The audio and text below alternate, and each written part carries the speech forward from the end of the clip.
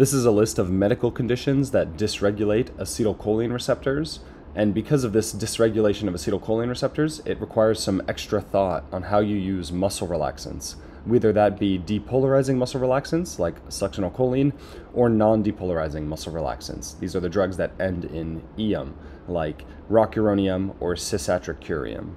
The first disorder we'll talk about is strokes. The main concern in using succinylcholine is hyperkalemia, and we'll see how that affects the first several of these medical conditions. So in strokes, you have upregulation of acetylcholine receptors, and you do not want to use succinylcholine after 24 hours of a stroke.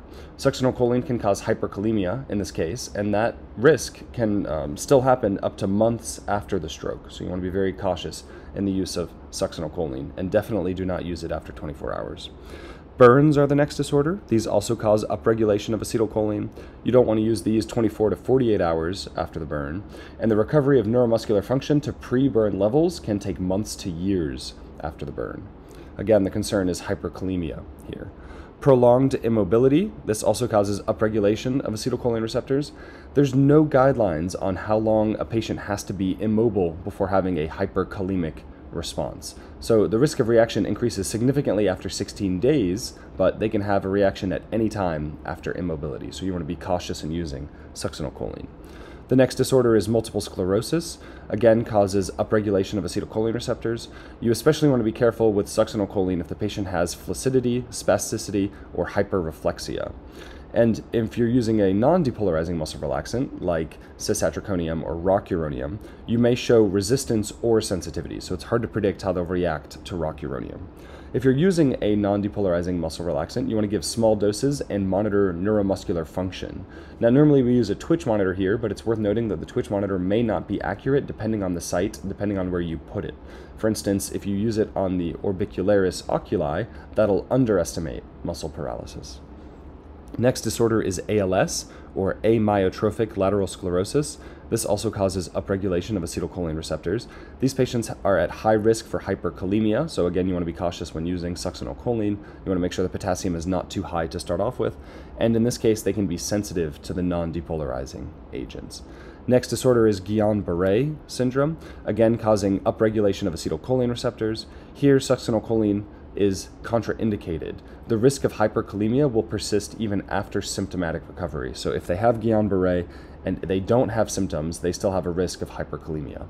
Guillain-Barré patients will again be sensitive to the NDMRs, the non-depolarizing agents. Next is the muscular dystrophies like Duchenne muscular dystrophy or Becker muscular dystrophy. Acetylcholine receptors are again upregulated here, and succinylcholine is again contraindicated here.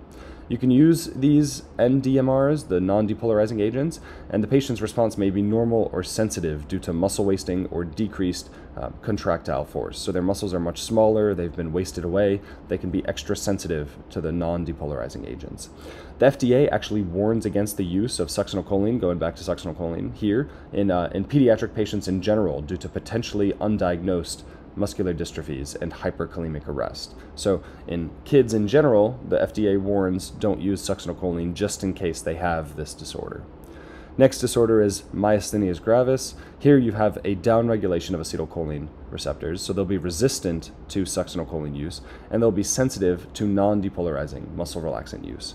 Pyridostigmine, which is a medication typically used to treat myasthenia gravis, this will diminish the sensitivity to the non-depolarizing agents, and it possibly prolongs the response to succinylcholine. So that's why they're resistant to succinylcholine and sensitive to the NDMRs. Reversal may also be ineffective here, since acetylcholinesterase inhibition is already happening from the pyridostigmine that they might take regularly for myasthenia gravis. Next disorder is Lambert-Eaton syndrome. This is a disorder of prejunctional calcium. You have autoantibodies against the calcium channels, the calcium receptors, before the neuromuscular junction. These patients will be sensitive to both succinylcholine and non-depolarizing muscle relaxants. Neostigmine is ineffective here, so that's something to keep in mind. You cannot use neostigmine for reversal of non-depolarizing agents. Next, acetylcholinesterase poisoning. In this case, you'll have downregulation of the acetylcholine receptors, which results in a prolonged response to succinylcholine, just like in myasthenia gravis. Succinylcholine should be avoided in acetylcholinesterase poisoning because it's degraded by plasma cholinesterase. This can result in prolonged paralysis. Neostigmine should also be avoided since it worsens the problem. It worsens the acetylcholinesterase, the anticholinesterase poisoning that you already have. Lastly, organophosphate poisoning. This is a downregulation of acetylcholine receptors, and you might see some of the same manifestations here. You might have resistance to succinylcholine. Hope this video on acetylcholine receptors and their dysregulation was helpful. Thank you for listening.